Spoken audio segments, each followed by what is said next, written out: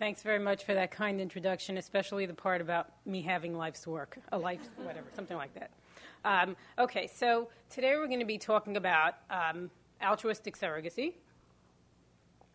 And I'm going to begin by discussing a little bit about surrogacy in general. So what is surrogacy? Surrogacy always involves the gestation of a child by a woman who, by agreement, is not going to raise the child.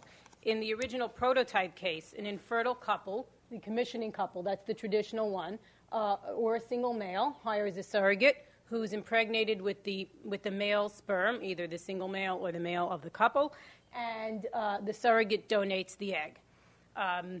Then we have straightforward gestational surrogacy, where the surrogate is just gestating the baby. It is not her egg. Either the embryo is given to her by a couple.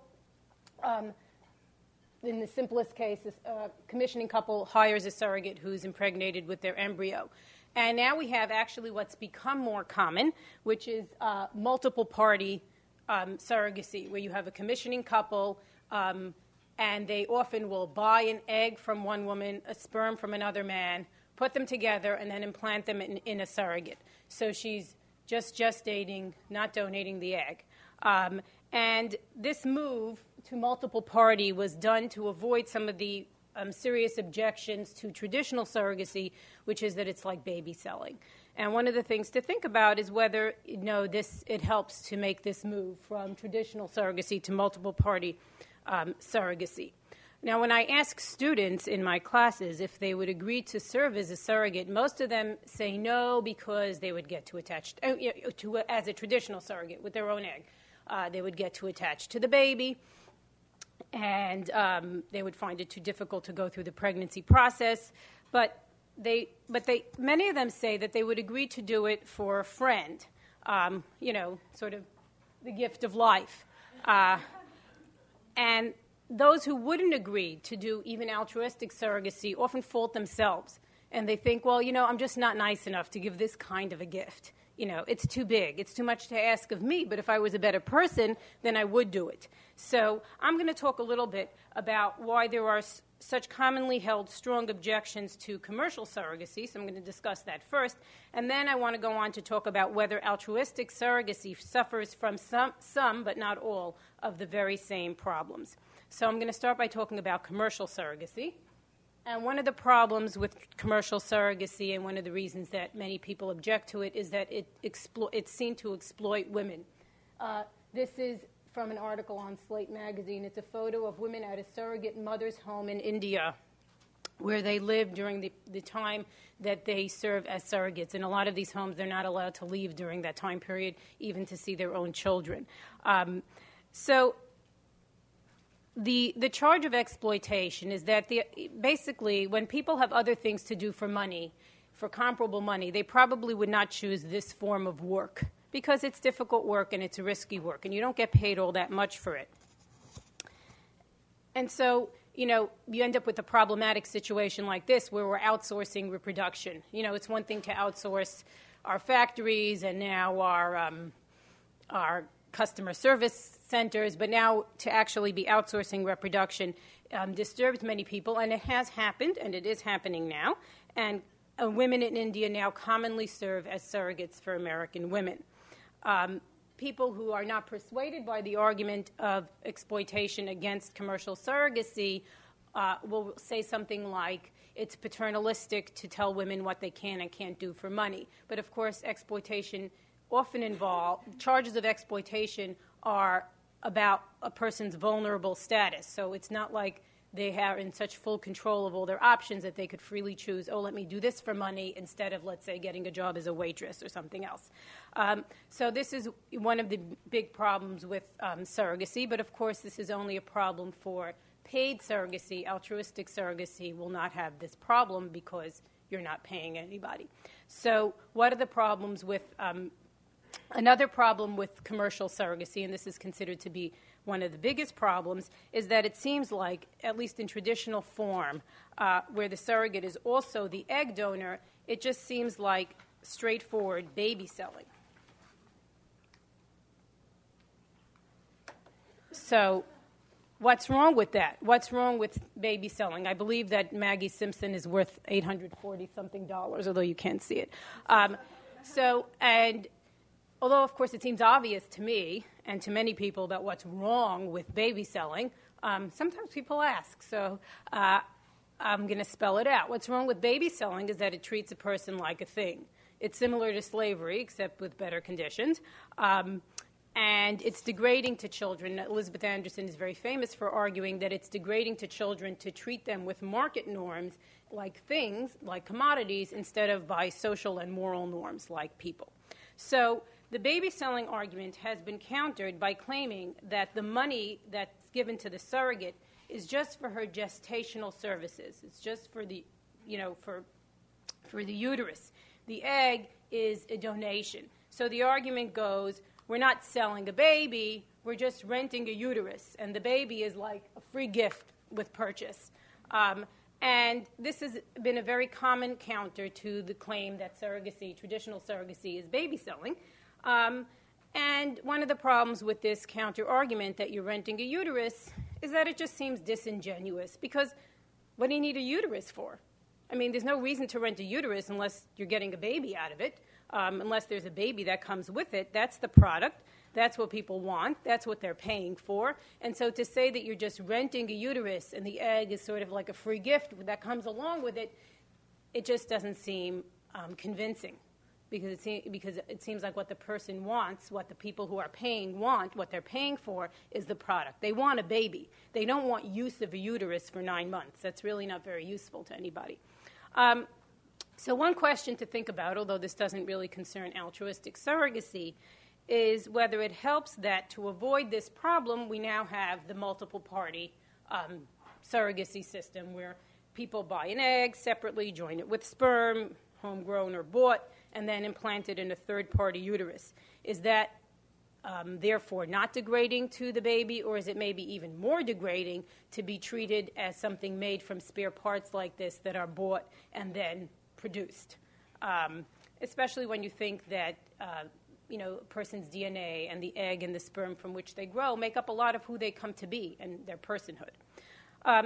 So these are some of the problems with commercial surrogacy and some of the reasons why, even though it's still accepted by a lot of people, it is banned in most countries, commercial surrogacy, and most philosophers think that there are lots of problems with it that can't be overcome. So what about altruistic surrogacy? What could be wrong with that? Hugs all around, right? Everybody's happy. What could be wrong? You're not selling anything. You're giving the gift of a baby to a well-intentioned person who wants to, and in all likelihood will, lovingly and competently raise the baby. So what's the problem? The problem is that if commercial surrogacy is wrong because it treats a person like a thing, it seems like altruistic surrogacy is wrong for the same reason. It also treats a person like a thing because you're giving it away. And that you do that with things. You don't give people away, you give things away. So why is this not obvious? Well, I think it's not obvious because altruistic surrogacy seems analogous to a few other practices that seem objectionable when they're done for money, but commendable when they're done for altruistic reasons. And I think that's why people think, oh, it's just like selling a kidney or it's just like adoption, and they don't therefore think that altruistic surrogacy is problematic. So I want to take a look at some of these so-called analogous practices to see whether the analogy really holds up. So we can start with organ donation, particularly kidney donation, because that's very common. Many people die each year waiting for a kidney donor. And even this is, a widespread problem. And even though that's true, the sale of kidneys is generally banned. And why is that? You need money, I need a kidney, you don't need 2 kidneys. Why can't we make a deal? Why is that problematic? And some people argue, again, that we should, as competent adults, be able to make this choice, and we should be able to contract for spare parts. But the opportunity for exploitation is so distasteful, and the results are so awful and predictable, that kidney sales are banned anyway. And one thing we can consider is that if kidneys can be sold, basically, again, everybody in the United States is going to have 2 kidneys, and everybody in Pakistan will have to have 1. Also, as Deborah Satt says in her book, something about what should not be for sale, something like that. In certain areas where the black market for kidneys is very strong, additional pressures are placed on debtors because creditors see the debtor's kidneys as collateral or as sources for income. So just having the choice to sell your kidney puts you in a position where somebody you owe money to will pressure you more for the money because they know you have a way to get this money. You can go and sell your kidney. And here is a photo of donors in a slum in the Philippines with scars from their operations. And here are some women in southern India, in this village named Kidney Village, who are trading kidneys for cash. So when we ban the sale of kidneys and restrict organ donation to only those that are obtained as free gifts, it seems to do away with the problem. Right? So when we have kidney donors, we don't have this problematic situation. We have people doing something kind for somebody else, usually somebody they care about, but not always. Sometimes people just do it to be generous, and you don't have the problems that you have with something like commercial kidney sales. So is this comparable to surrogacy? That's the reason why I'm mentioning kidney donation versus kidney sale. Is it comparable to surrogacy, where we don't approve of commercial surrogacy, where you're selling the baby, but we can say that altruistic surrogacy is free of these problems?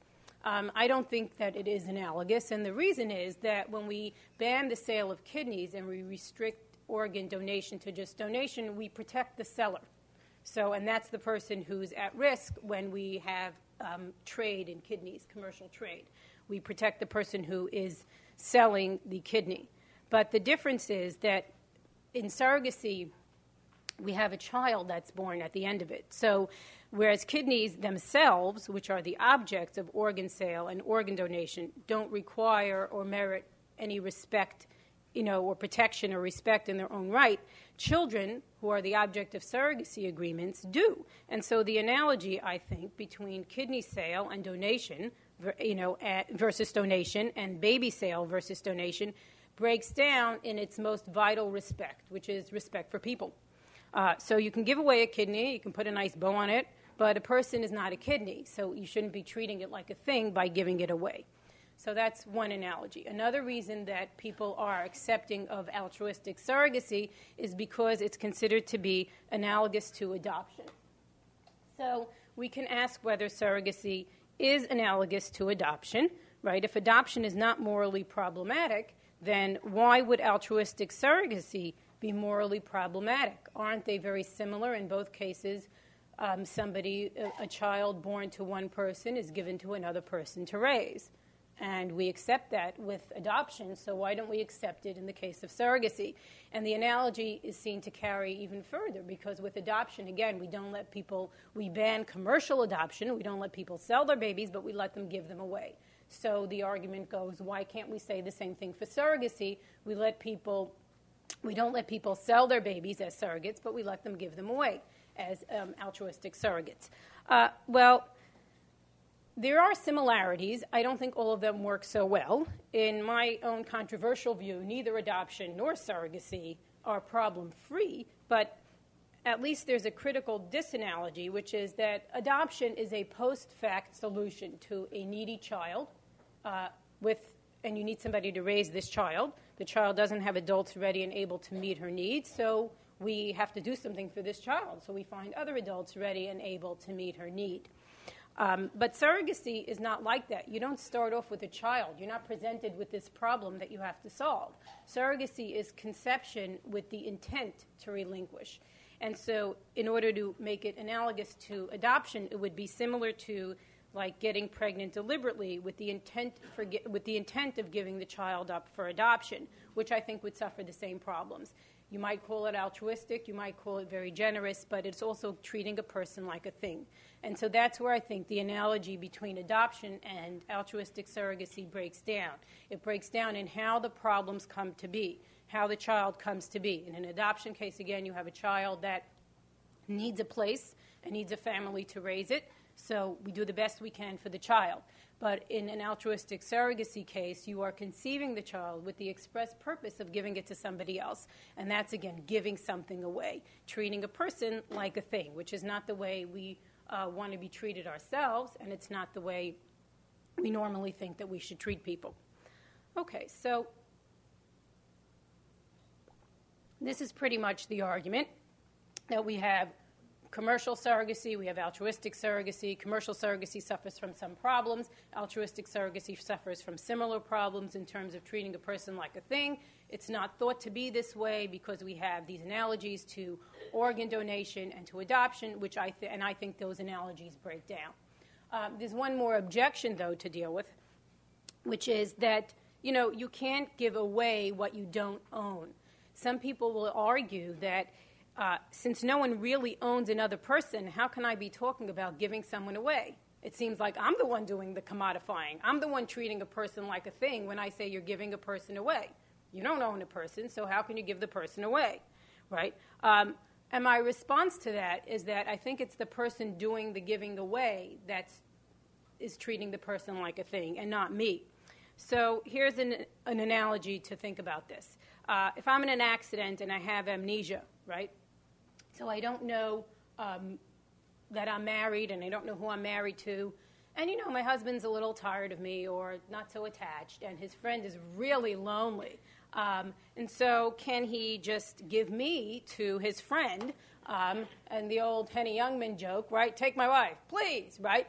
Or would that be somehow disrespectful to me, not treating me as a person because he's giving me away? And so I think that the same thing applies to the question about altruistic surrogacy, that it's the person doing the giving away that's treating the person like a thing, and not me making this argument against them doing that.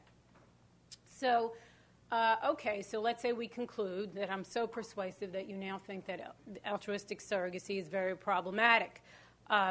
What should we do about needy people? Right? We have problems. What should infertile couples do?